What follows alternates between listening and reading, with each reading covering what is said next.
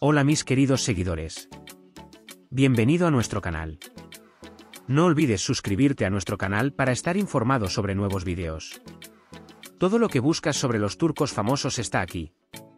Este evento, en el que Kerem Bürsin anunció que estaba nuevamente enamorado, generó un efecto bomba en el mundo de las revistas.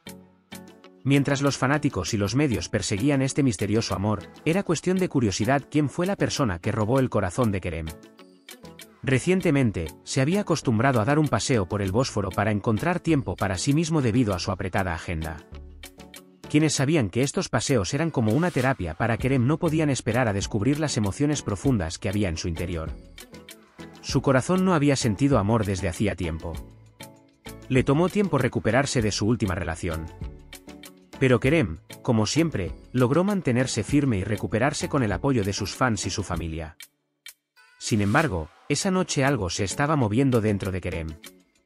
Ese sentimiento familiar pero nuevo que sentía en su corazón era el presagio de volver a enamorarse de alguien. Ese día, mientras caminaba por el Bósforo, sus ojos vieron involuntariamente un café.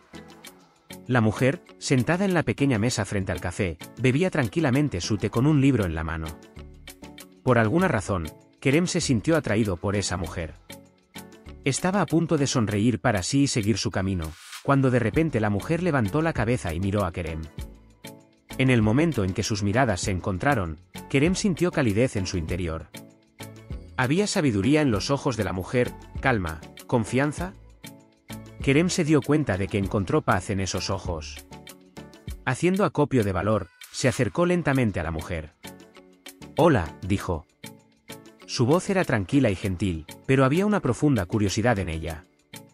La mujer sonrió, inclinando levemente la cabeza. «Hola», dijo con voz suave. Kerem sintió que ese momento no fue un encuentro cualquiera.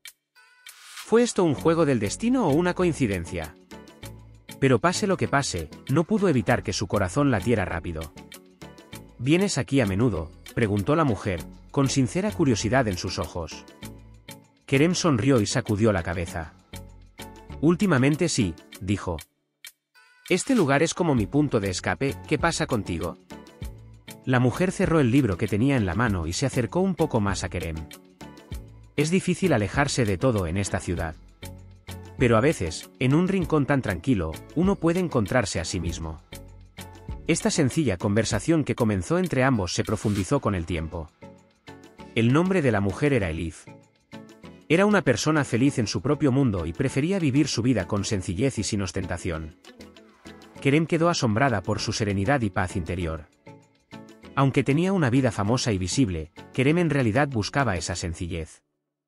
Caminaron por el Bósforo, tomaron té y charlaron toda la noche. Kerem se dio cuenta de que se sentía tan cerca de alguien por primera vez en mucho tiempo. Ni siquiera se dio cuenta de cómo pasaba el tiempo al lado de Elif.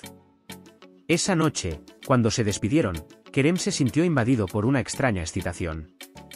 Algo estaba pasando. Se estaba enamorando de nuevo.